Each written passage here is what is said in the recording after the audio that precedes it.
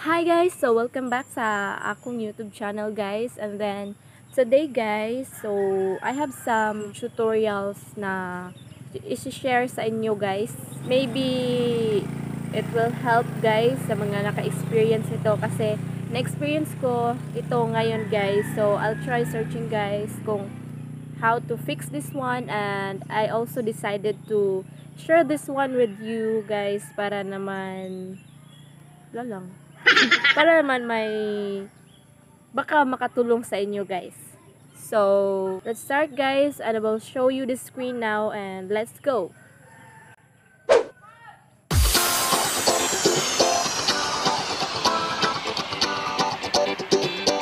So if you are experiencing this right now guys, open YouTube and go to your channel. And as you can see guys, walang video sa homepage ko guys. At kung pupunta ka naman sa videos ko, makikita natin na marami akong uploads guys. At yun ang nakakapagtataka, bakit wala akong video sa homepage ko. So, pupunta ka sa Chrome guys. And remember na dapat naka-desktop site ka guys. And open YouTube there. And go to Customize Channel. And then, the menu will pop up. Then select Add. So choose a video, and then select Add again, choose a video, and then sa featured sections guys, dyan sa add section, piliin mo yung uploads at doon magpa-pop up yung mga videos mo. Check natin guys.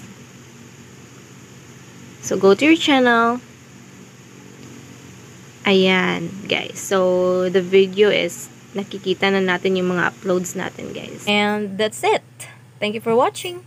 So that's all guys, and I hope na nakatulong sa inyo ang video na ito, and don't forget to subscribe and also share this video para wala lang. So I have